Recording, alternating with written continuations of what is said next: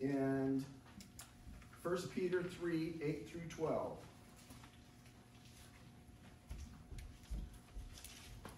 So he has talked about masters and government and spouses and just all types of different relationships on how we should look different, how we treat people differently according to how Christ has changed our lives. And so 3:8.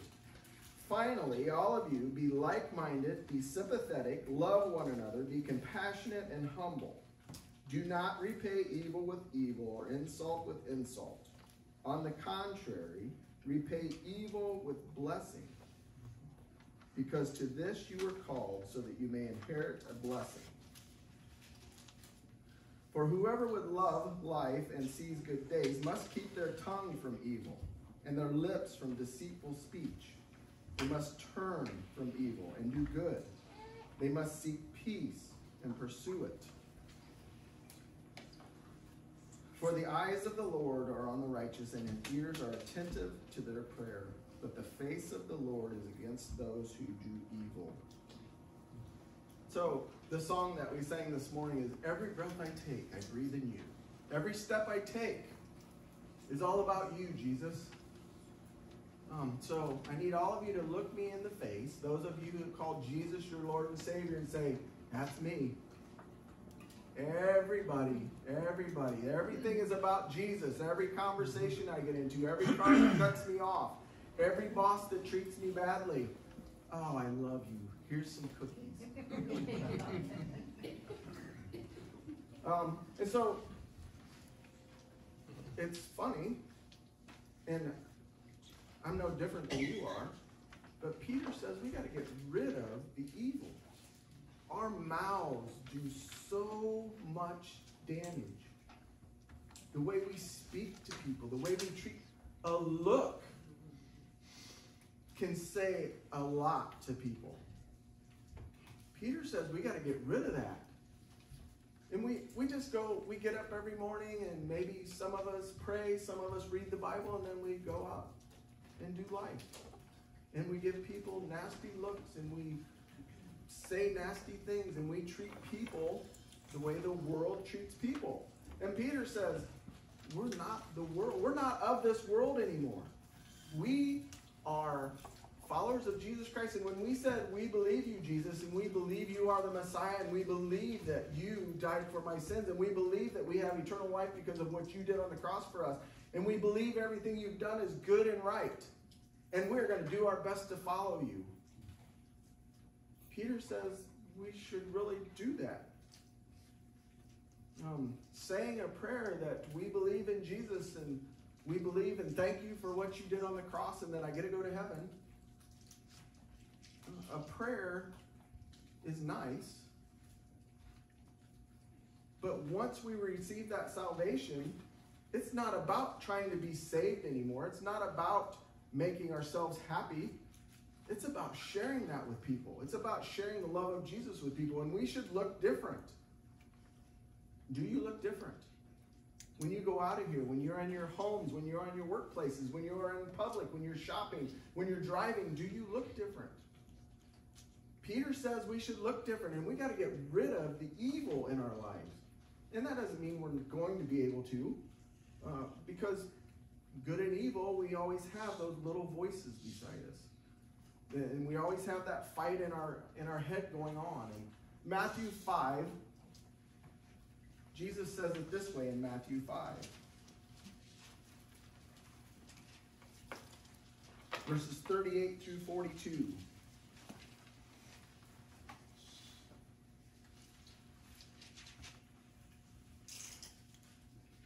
You have heard that it was said, eye for an eye and tooth for a tooth.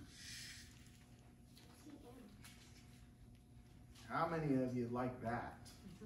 An eye for an eye and a tooth for a tooth. The Old Testament. Yeah, that's what we're all about. An eye for an eye and a tooth for a tooth. We love the Old Testament in that aspect. But Jesus says, but I tell you, do not resist an evil person. If anyone slaps you on the right cheek, turn to them the other cheek also.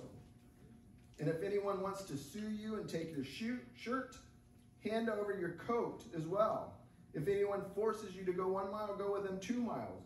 Give to the one who asks you, and do not turn away from the one who wants to borrow from you. Those are hard things. If somebody walked up and punched you, Doug, would you say, thank you, hit this side as well? Yeah. But Jesus tells us to do that. And why don't we? Because we want to repay evil with evil. We want to make ourselves feel good by not only punching them back, but maybe a few times, knocking some sense into them. When somebody talks bad about you, how good are you at keeping your mouth shut?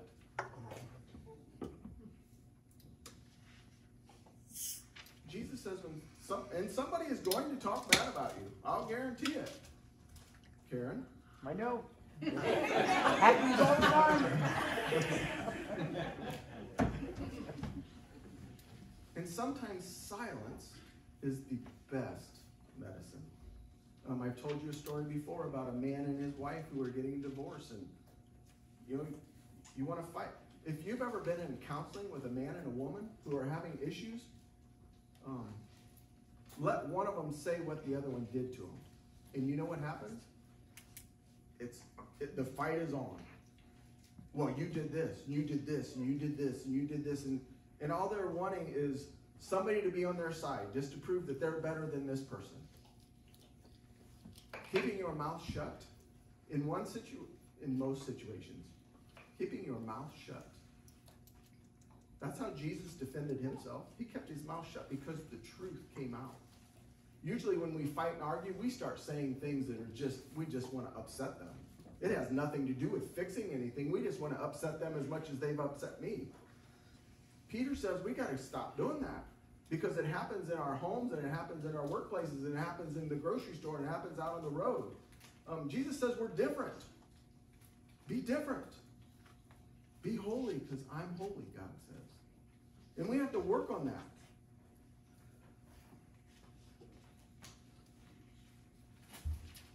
In Romans 7, Paul puts it another way.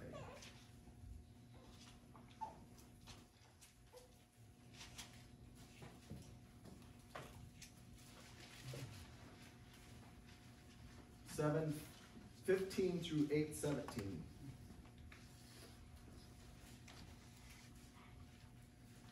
And did you read that? I have an angel on one shoulder and a devil on the other. I'm also deaf in one ear. That's sadly probably pretty true with most of us. 7:15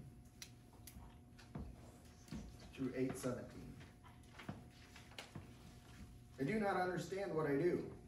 For what I want to do, I do not do. But what I hate to do, and if I do what I do not want to do, I agree that the law is good. As it is no longer I myself who do it, but it is the sin living in me.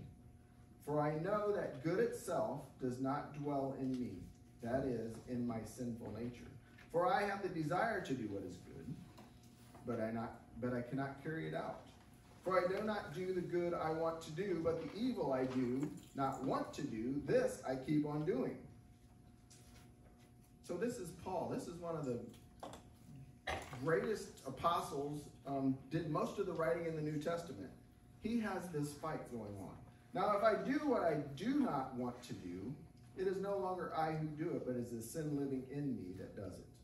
So I find this law at work. Although I want to do good, evil is right there with me.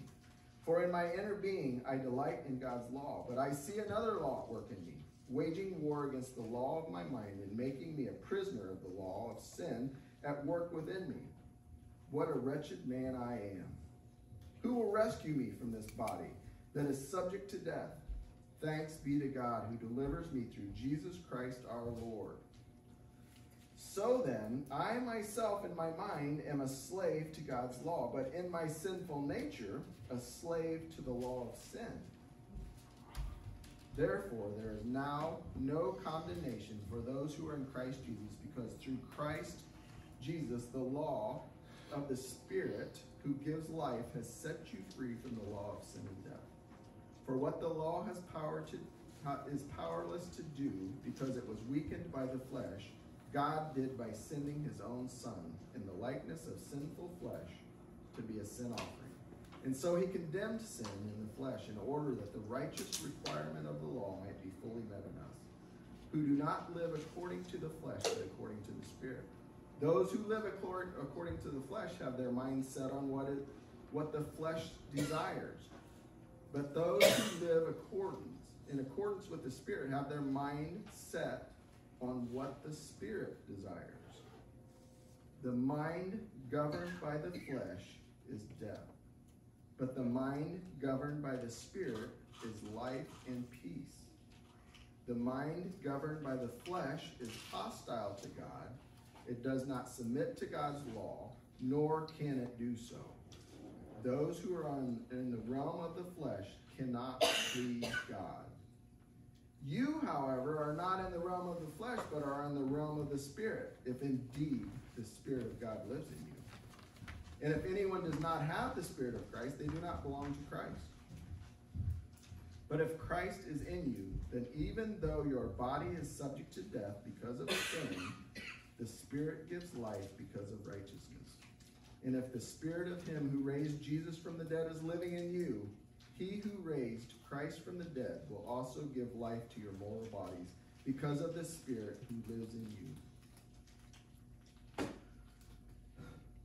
Therefore, brothers and sisters, we have an obligation, but it is not to the flesh to live according to it. For if you live according to the flesh, you will die. But if by the Spirit you put to death the misdeeds of the body, you will live. For those who are led by the Spirit of God are children of God. The Spirit you received does not make you slaves, so that you live in fear again. Rather, the Spirit you received brought about your adoption to sonship, and by him we cry, Abba, Father. The Spirit himself testifies with the Spirit that we are God's children. Now, if we are children, then we are heirs, heirs of God, and co-heirs with Christ, if indeed we share in his sufferings, in order that we may also share in his glory. So first of all, let me say that if you have this fight going on between good and evil, if there's this war going on inside of you, my understanding of what Paul said, that's a good thing. Because the Spirit of God lives in you, and that is going on. But Paul says, if there's no war going on, and you're living by the flesh, Christ doesn't live in you. The Spirit of God does not live there. And so we think we think about, oh man, I hate sin and I feel so bad, and I that's good. Because that is the Spirit of God that is working in your life. The bad thing is the next day we just do it again. We can't be just content that the Spirit of God lives in us. We need to start being obedient to the Spirit. And being obedient to the Spirit brings about a sense of peace in all situations. So that fight that goes on with us is good, but we need to start feeding the Spirit of God. And so one thing that we need to do to feed the Spirit of God is we need to start reading our Bible and understanding who God is and what he's all about, because when the Spirit speaks to us, we want to make sure that we know that that is the Spirit of God. We were talking about false teaching this morning in class. How do you know if you are being taught falsely? It goes against the Word of God. And if you don't know the Word of God, you know what happens? You're drug away. Satan's good. He can pull you away. He did it to Israel all the time. They would go into a place, and then they would give their sons and daughters and themselves to marriage and to pagans, and then they would start worshiping pagan idols, and God says, the Spirit of God lives in you, there's going to be a war inside. It's going to be a fight. Paul says, it is a horrible fight, and I constantly do the things that I don't want to do. So, first of all, if you have the Spirit of God in you, that battle should be going on. Let's go on to 1 Peter 3:13 through 20.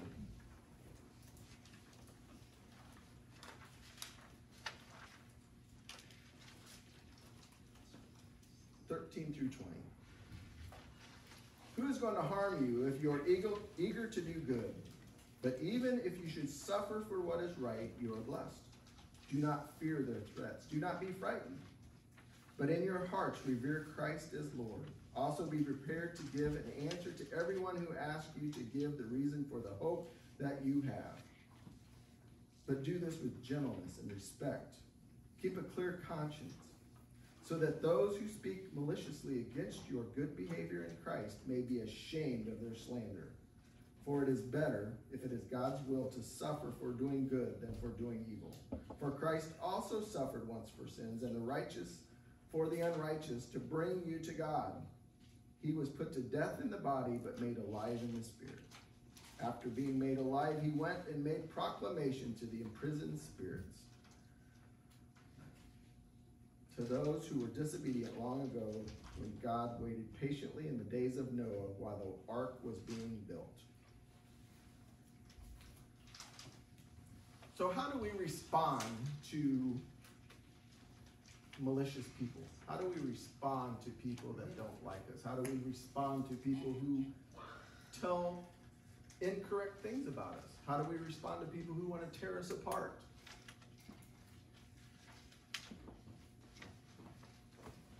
Jesus says, tell people what Jesus did for you in your life. We don't have to fight over things that they talk about. Your testimony, just like Robin said, there are miracles that happen every day. Our breath. Do you know what keeps our lungs going in and out, bringing oxygen in and for providing? I have no idea. I don't know why this breath keeps breathing in and out. There is not like an air compressor that is pumping my lungs up and keeping me like the breathing machines. That's not happening. That is a miracle. God has done things in my life that he didn't do in your life because it's my story. And if you want to know how God transformed my life, ask me sometime, I'll tell you. But God transformed my life into a different person. When I used to work construction, when I used to be out in the field, and I could cuss out truck drivers, I could cuss out anybody and treat them the worst possible way. I made them feel about this big. I even cussed out my boss once. You don't cuss out your boss, but I did it. Because that made me feel big and bad. And that was just every day. That was just my life because I was part of the world, and that's how I seen the world acting. And in construction, that is how life is.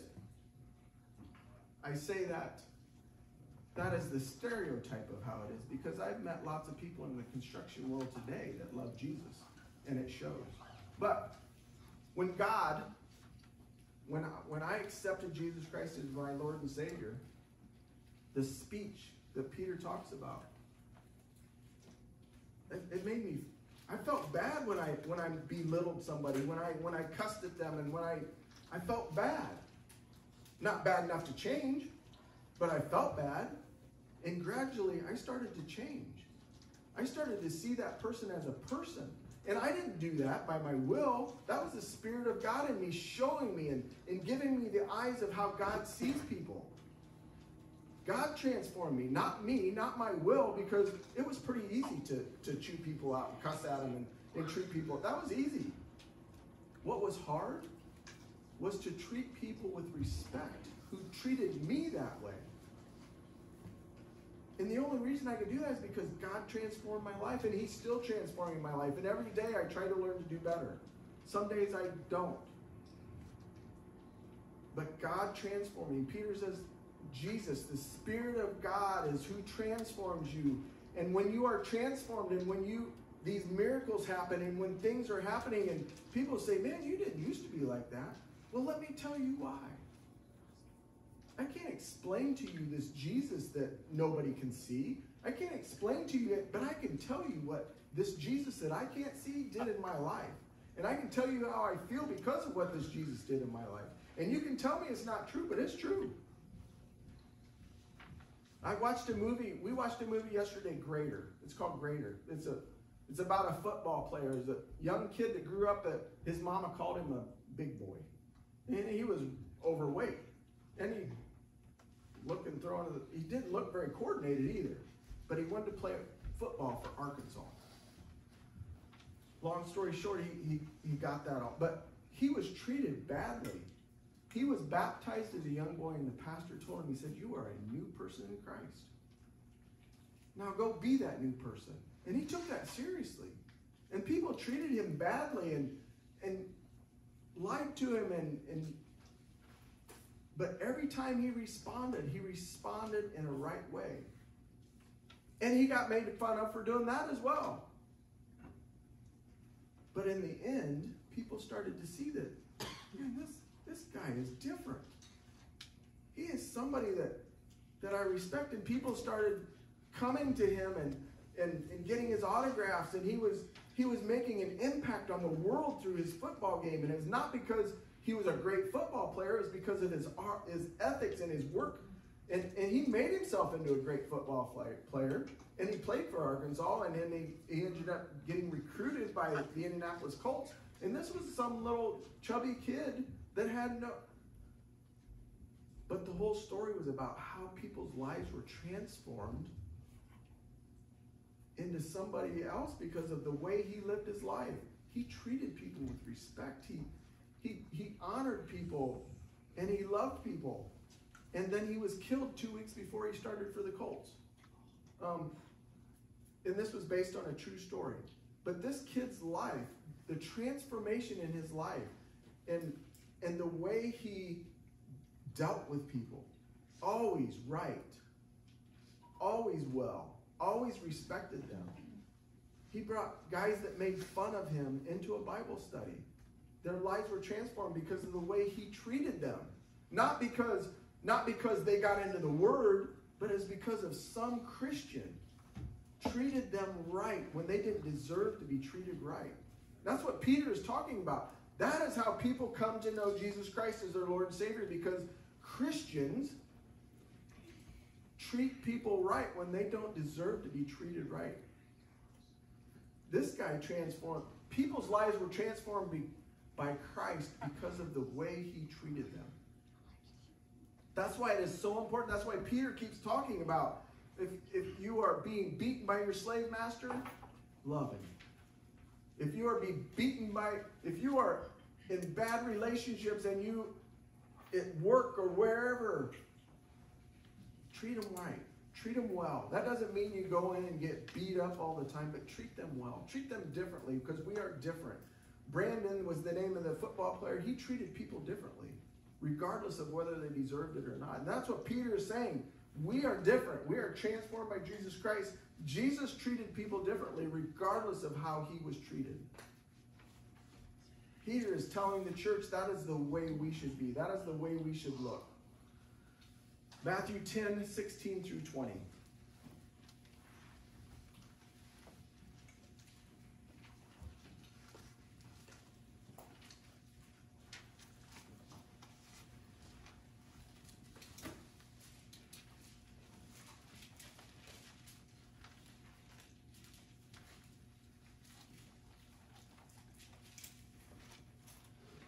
Matthew 10, 16 through 20. He says, "I am sending you out like sheep among wolves. Therefore be shrewd as snakes and as innocent as doves. Be on your guard. You will be handed over to the local councils and be flogged in the synagogues. On my account, you will be brought before governors and kings as witnesses to them and to the Gentiles. But when they arrest you, do not worry about what to say or how to say it. At that time, you will be given what to say, for it will not be you speaking, but the Spirit of your Father speaking through you." Now, the likelihood of us being arrested or beaten or flogged is slim to none in the United States. But the likelihood of us being in a situation where in our mind we are being judged or we are being treated, God says, the Holy Spirit, look towards the Holy Spirit. Let the Holy Spirit do the work. We shy out of doing things because we don't know what to say. Well, if every breath I take is in Jesus and every step I take is in Jesus, then every word that I speak is in the Spirit of Jesus. And so we look towards the Spirit. And those are opportunities. Those are opportunities to be the light in a dark world. Give the Spirit of God room to work in your life. We put all the pressure on ourselves and, oh, I don't know the Bible very well. I don't know what to say. I don't know what to do. So sometimes we don't do nothing, or we revert back to the way we did when we lived in the world. Peter says, live differently. And Paul says you don't have the power to live differently because the sinful nature is so strong.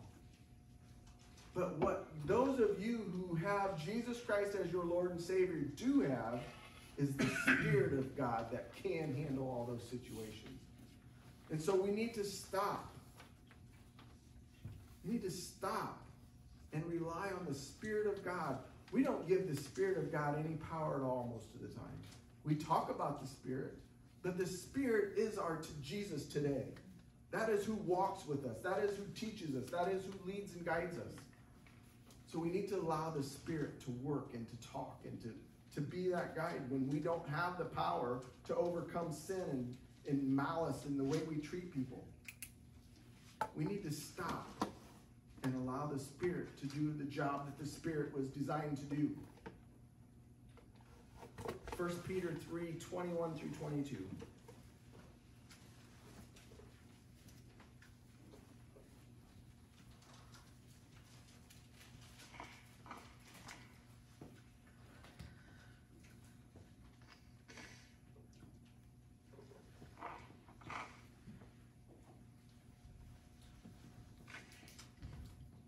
I'll just start back at 20. To those who were disobedient long ago, when God waited patiently in the days of Noah while the ark was being built, in it only a few people, 8 in all, were saved through the water.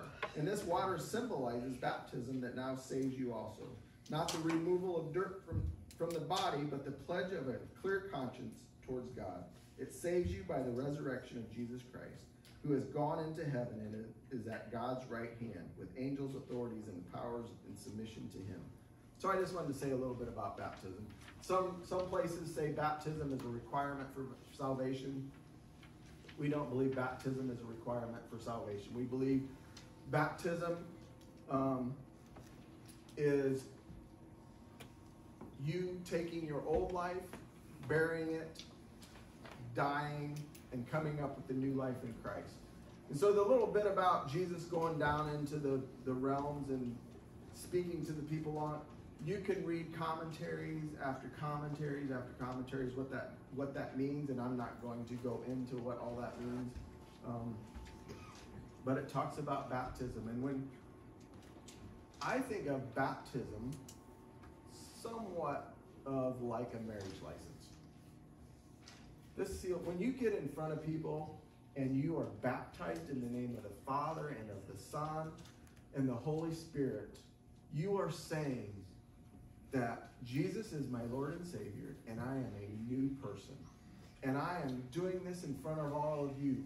And that's where we become a family. And we should be keeping each other accountable. And we should be keeping each other in line and helping each other and during those tough times and living life together. But baptism is it's significant. It's very important. So with that said, this summer, we'll be having a baptismal service. So if you are at all interested in being baptized, if you've never been baptized, if you'd like to be baptized again, come and speak to me or Mike or Robin or Julie or Shelley.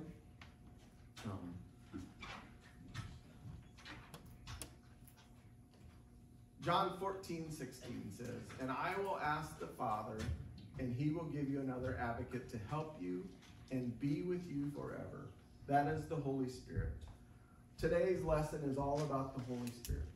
You have no power to overcome the sinful nature by yourself.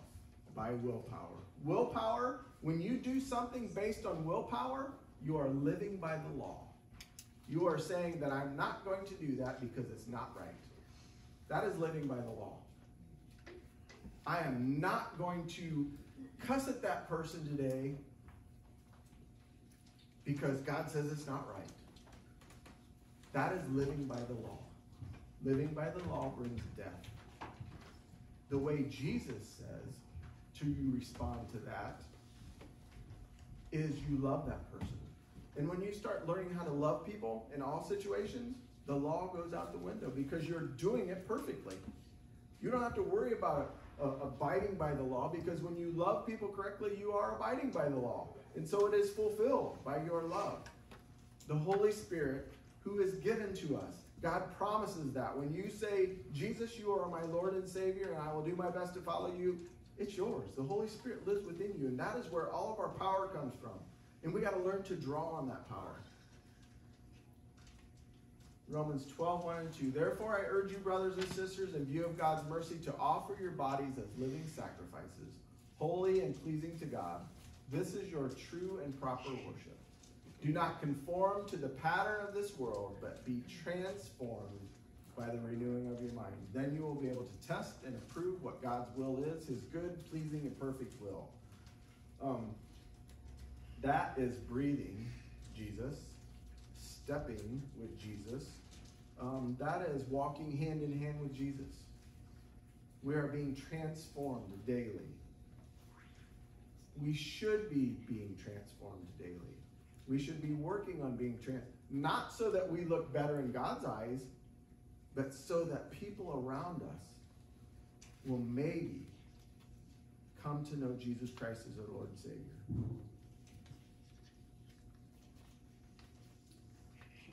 Ephesians 1:13 says, and you also were included in Christ when you heard the message of truth, the gospel of salvation. When you believed, you are marked in him with a seal, the promised Holy Spirit.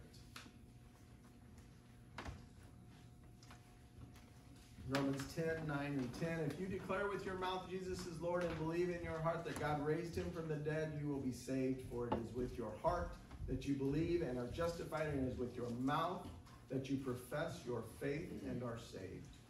It is with your heart that you believe and are justified. It is with your mouth that you profess. And for Jesus to be your Lord and Savior, you are saying, I am going to follow Jesus. I'm going to walk with Jesus. I'm going to do my best to do what Jesus asked me. And that is all through the Holy Spirit. And so we need to be reading. Don't take my word for what I say. Don't take anybody's word for what they say about the Bible. Get in the Word. Read God's Word. Test and approve what people are telling you. See that it is true. And by doing that, you're going to build your courage and your strength. And you're going to start to acknowledge the Spirit of God that is talking with you because it correlates with God's Word. I want to read that whole passage that I just did. 3:8, that whole verse, and I'm going to do it in the Message because I don't know, it really hit me the way that they wrote it in the Message. So I'm going to read 1 Peter 3:8 through the end.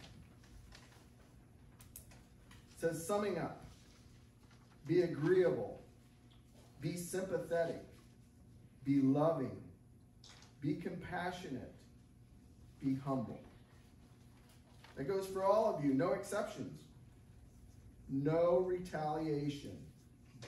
No sharp-tongued sarcasm. Instead, bless.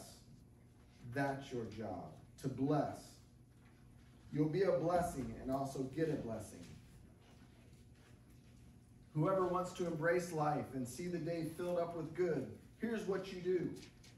Say nothing evil or hurtful. Snub evil and cultivate good. Run after peace for all you're worth.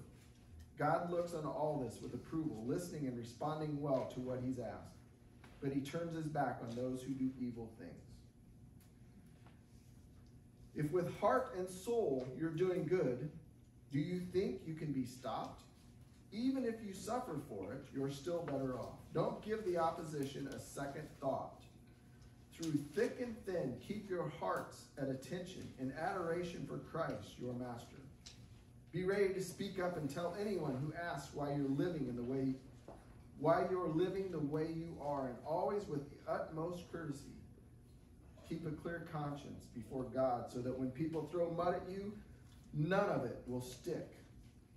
They'll end up realizing that they're the ones who need a bath.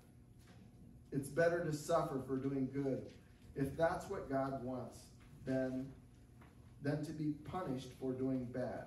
That's what Christ did definitely. Suffering because of other sins, the righteous one for the unrighteous ones. He went through it all, was put to death, and then made alive to bring us to God. He went and proclaimed God's salvation to earlier generations who ended up in prison of judgment because they wouldn't listen. You know, even though God waited patiently, all the days that Noah built his ship, only a few were saved then. 8 to be exact. Saved from the waters by the water. The waters of baptism do that for you, not by washing away dirt from your skin, but by presenting you through Jesus' resurrection before God with a clear conscience. Jesus has the last word on everything and everyone, from angels to armies. He's standing right along God, and what he says goes. I love the part where it talks about people slinging mud at you. And it says, act in a way so where it's not going to stick. And what happens? I think in Proverbs it talks about heaping coals on people by being really good to them. Being good to people can convict them. Being good to them can show them what Christ has done in your life. Being good to them can hopefully eventually lead them to salvation through Jesus. We are different people. If Jesus is your Lord and Savior, we are different people. And we need to look different. And if you're not having that fight going on in your head, I'm not saying you're not saved. I'm not saying anything. But if you are not having that fight going on in your head, you should rethink about your relationship with Jesus Christ. We are different people. The Holy Spirit is alive.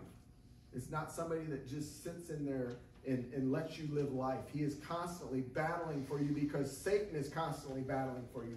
He's not going to sit aside and let Satan take you. There's always going to be that battle. So I am saying we need to rely on the Holy Spirit. And if you do not have the Holy Spirit, the way you receive the Holy Spirit is to believe what Jesus did for you on the cross. Believe that he is the Son of God. Believe it in your heart that he died on the cross and that God raised him from the dead. Believe that. Trust that. And as last week when I talked about belief, if you find that hard to believe, say that. I believe in my heart, but I can't believe in my heart. Help me believe. Help me to understand. And give God the opportunity to help you to understand. I will guarantee you that he will do everything in his power to help you to understand how that is true and how that is good and how that is right. And I will guarantee you that things will happen inside of you that can only be linked to Jesus Christ. Let's pray. God, first of all, I am so thankful for your word, for the Bible. I am thankful for people here on this earth that were sinful people, who were maybe even bad, rotten people, that you could take a person like that and transform them into a follower of Jesus Christ and a great example of who he is. And so, God, this week as we go out of here, I pray that you would also do that in us. That we would look similar. That we would reflect who Jesus is to people. God, I'm asking you to trigger things. I'm asking for your Holy Spirit to fight for us and to help us engage in situations that will bring a light. God, there are a lot of people that live in the dark. There are a lot of people that are living without hope. There are people daily committing suicide because they don't know what love looks like. God, I am asking you that this group of people, that this week we could love people, that we can bring light in a dark area, that we can bring hope to the hopeless, that we could just love somebody that don't deserve it. God, I pray that we would learn to walk and breathe Jesus always. I pray that we would learn to lean on your Holy Spirit more.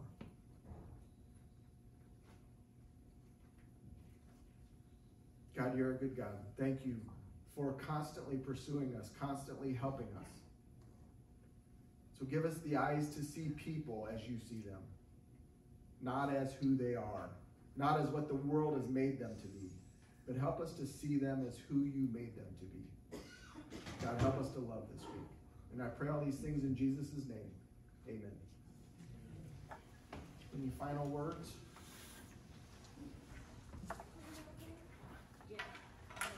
It's just a bit of information, Scott, but I was one of those truck drivers. Oh, now what have you got to say? Look at us today. We're both here serving Christ together. That's what Christ can do to people's lives. Yep, that's right.